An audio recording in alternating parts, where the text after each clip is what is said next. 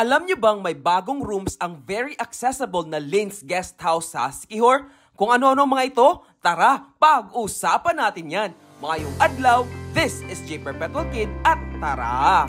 Let's explore Siquijor. Yes, you've heard it right. May new rooms ang extension site ng Lyns guest house sa Barangay Lala-o, San Juan, Siquijor. Note, malapit lang po sa main building ang extension site nila. Tatawid ka lang ng daan at nasa main building, restaurant at beach ka na. Ito pala ang new rooms ng Lyns guest house.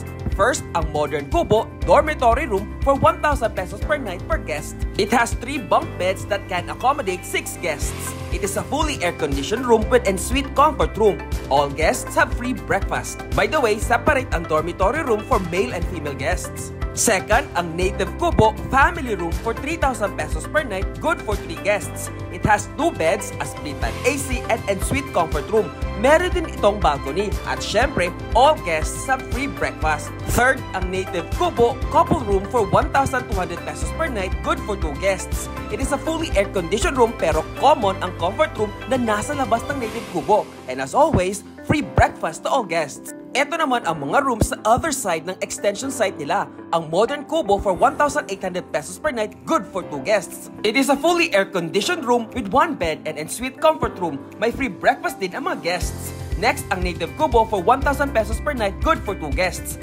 Fan room po ito na may isang bed. Nasa labas naman ang common comfort room. And as usual, may free breakfast din ang mga guests. Siya nga pala, may common kitchen area dito. Guests can cook their own food for free dito sa area na to. Explore naman natin ang room sa main building.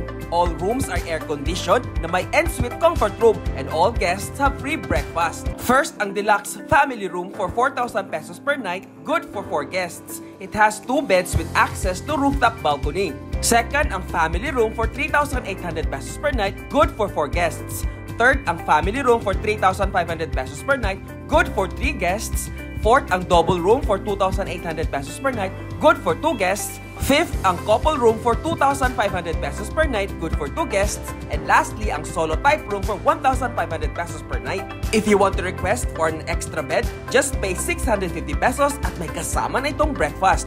By the way, El Cafe Restobar is open 24/7.